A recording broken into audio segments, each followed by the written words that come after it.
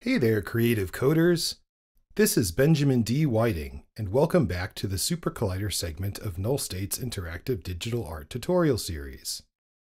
Last week we took a look at SuperCollider's syntax, and this week we'll be going over using SuperCollider's robust documentation, passing arguments into SuperCollider classes, as well as interpreter and environmental variables.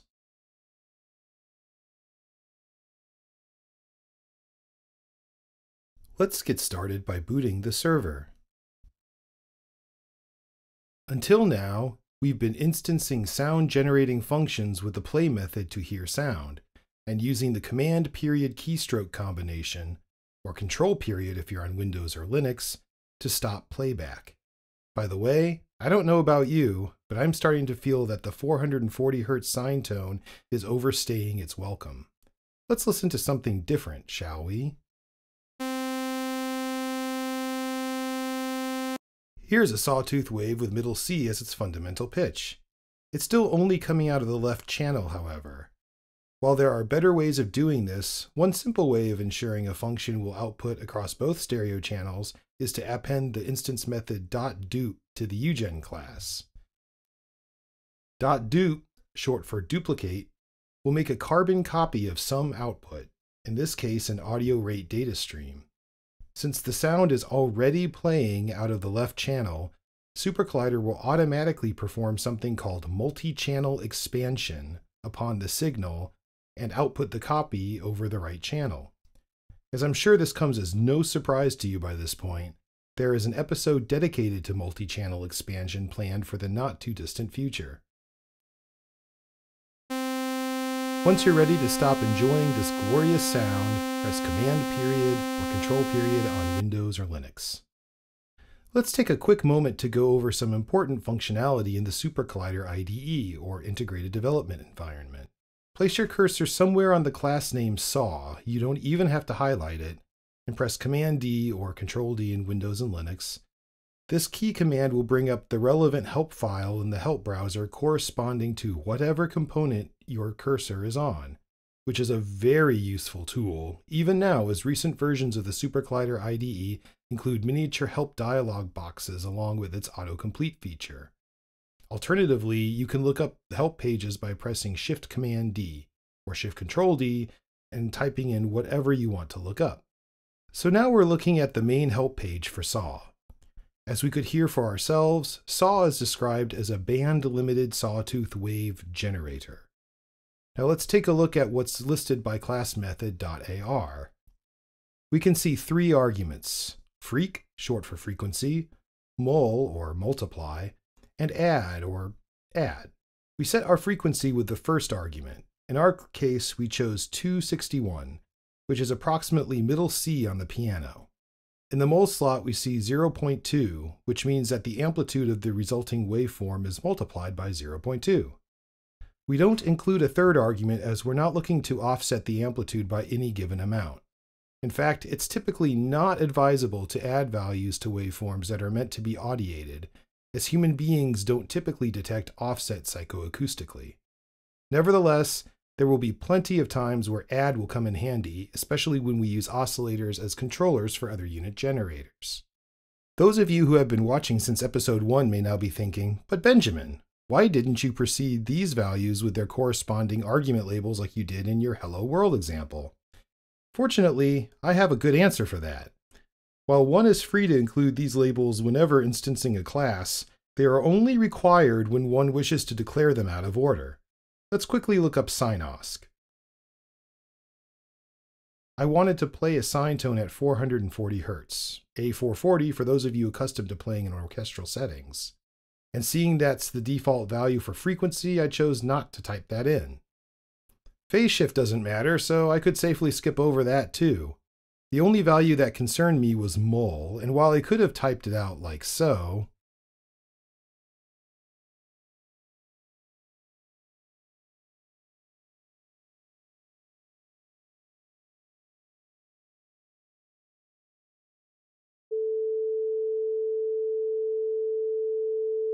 I felt that notating it like this was more pedagogically illustrative. Incidentally, integers and floats are treated as objects belonging to the class SimpleNumber in SuperCollider, and as such can be the recipient of instance methods of that class. Returning to our sawtooth wave, there may be many of you who feel that dealing directly in hertz, as well as amplitude multiplication, isn't the most intuitive way to express one's sonic wishes. Let's touch upon two instance methods of SimpleNumber, .midicps and .dbamp. As a rule of thumb, SuperCollider expects frequency values passed into classes to be expressed in hertz, or cycles per second. midicps is an instance method of SimpleNumber that converts a MIDI value into cycles per second. Just typing out 60.midicps for a second, we can confirm that it is indeed very close to 261 Hz. Therefore, we can effectively replace our cycles per second value in our example like so.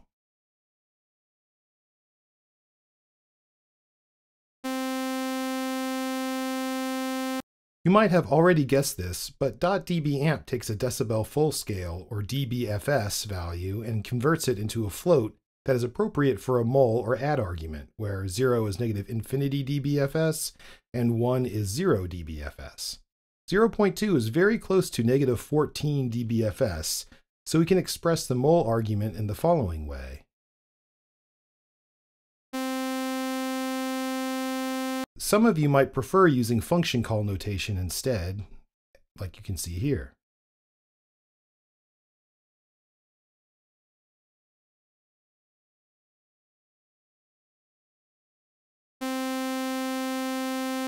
These conversion instance methods can be useful for those who are used to thinking in MIDI values, or who want to ensure that the sound you're producing adheres to equal temperament, and those who prefer the dBFS scale as found on digital audio equipment such as mixers and the like. Finally, both of these instance methods have counterparts that work in the opposite way, namely .cps-MIDI and .amp-dB.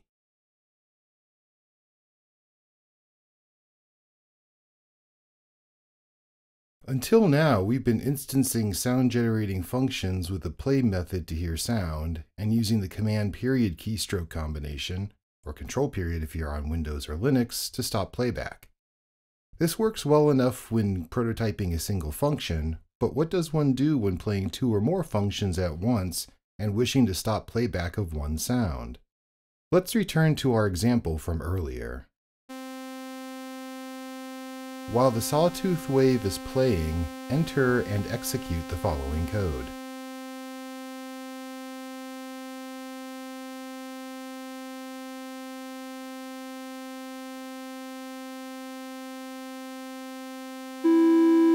Press Command or Control period to stop. What you've just heard was a triangle wave oscillator UGen outputting an E, or a major third above middle C, at a slightly lower amplitude than that of the sawtooth wave playing a middle C.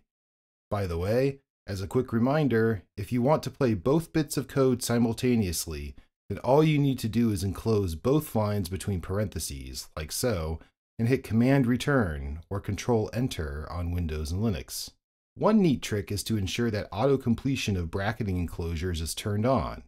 You can achieve this by accessing the Preferences dialog box, selecting Editor and then Behavior, and checking the box saying Auto Insert Matching Parentheses, brackets, quotes.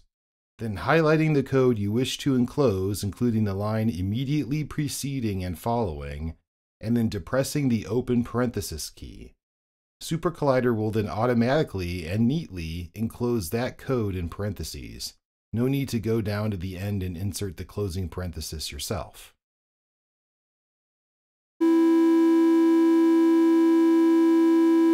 So, command period of course stops both sounds, but what if we only wanted to stop the sawtooth wave? We would need some way to refer to that sound generating function in memory. One can't simply enter the same code again with an instance method telling it to stop, as SuperCollider would instance that code as a new function and think you're referring to that instead.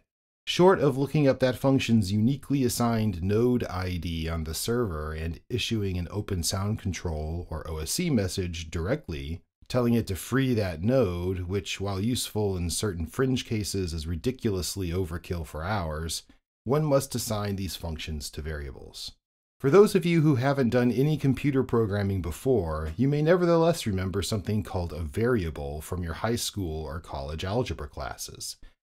In algebra, a variable, such as x, can act as a receptacle for a value yet to be plugged into any given formula. Variables in computer programming are similar in that one can conceptualize them as labeled containers that store data. These containers, and the data stored inside of them, can then be referenced throughout one's program, and the state of the data within these containers can be changed at any time, hence them being variable. Variables can be either local or global in scale, meaning they can be accessed only by a function or other grouping of code in which they are declared, thus protecting them from accidentally being overwritten or corrupted by other processes, or they are freely made available to any code running in a particular session. Today we will be focusing on the latter of these two variable types, of which SuperCollider presents us with two very similar subsets: interpreter variables and environmental variables. SuperCollider's interpreter variable collection is a set of 26 variables, each corresponding to a letter of the Roman alphabet, that are instanced upon booting SuperCollider. These variables can be referenced as well as altered by any code anywhere in one's program. As such, they are invaluable receptacles into which one can store their sound-generating functions. Interpreter variables can be set with the following syntax: x equals value, where x is any letter of the alphabet, including x itself. Here, I'll be setting x to 5. As one might expect, when I type the following, x plus 4, and evaluate it, 9 is posted in the post window.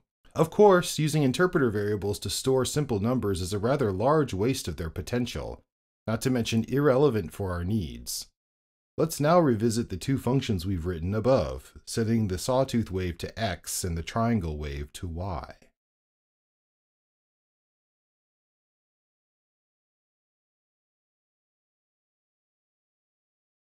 Now let's stop the sawtooth wave.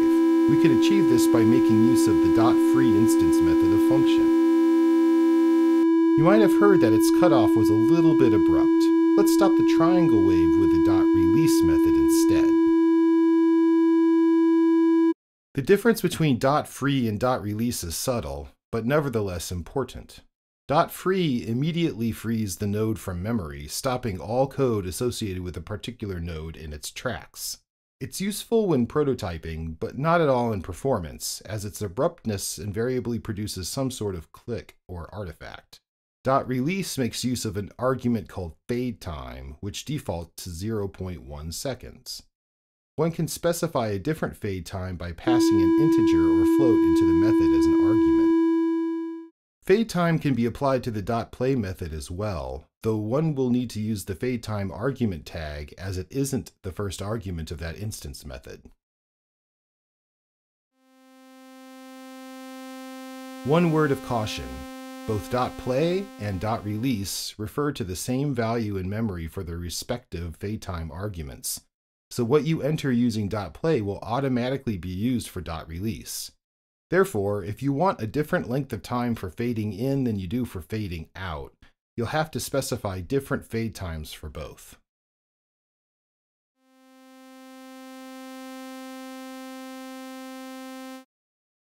One important caveat with interpreter variables is that, while technically one can use any letter of the alphabet as an interpreter variable, the variable s is reserved by the language to refer to the default server. It is considered very unwise to overwrite its default behavior. If you do happen to overwrite it, however, there are two ways to restore it: either rebooting the interpreter, which is cumbersome but can be achieved like this,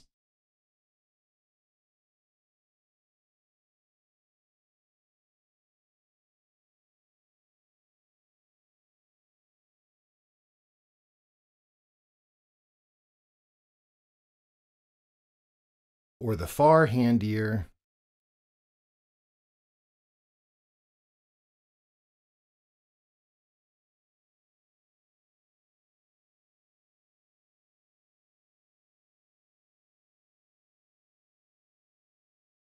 The former resets everything back to its default state, thus effectively clearing SuperCollider's memory, while the latter does nothing but restore S back to its rightful role as representative of the default server. An alternative to using interpreter variables as global variables is environmental variables. These differ from the previous category in the following ways. They must be preceded by a tilde, they can be labeled by any number or combination of alphanumeric characters, though the first character after the tilde must be a lowercase letter, and interior white space is not allowed, and they are environment dependent, which is irrelevant for the time being.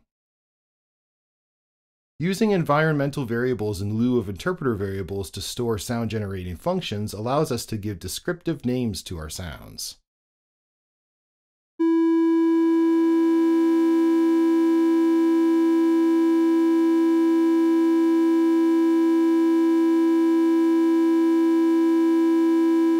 We will, for the most part, be making use of environmental variables instead of interpreter variables in this tutorial, as their lack of being limited to one alphabetic character helps to facilitate clarity in one's code. Okay, this about wraps it up for our episode on SuperCollider class arguments and global variables. Next week we'll be exploring the use of local variables, without which sound design of any complexity is virtually impossible to attain. We will also discuss creating arguments to use in our own functions that will allow external manipulation of our synthesized sounds. In the meantime, please don't forget to hit that like button and subscribe to this channel to show your support for more interactive digital music and art content from us at Null-state. Also, make sure to check out our Facebook page and webpage to stay up to date on all of our upcoming events, workshops, and concerts. See you next time!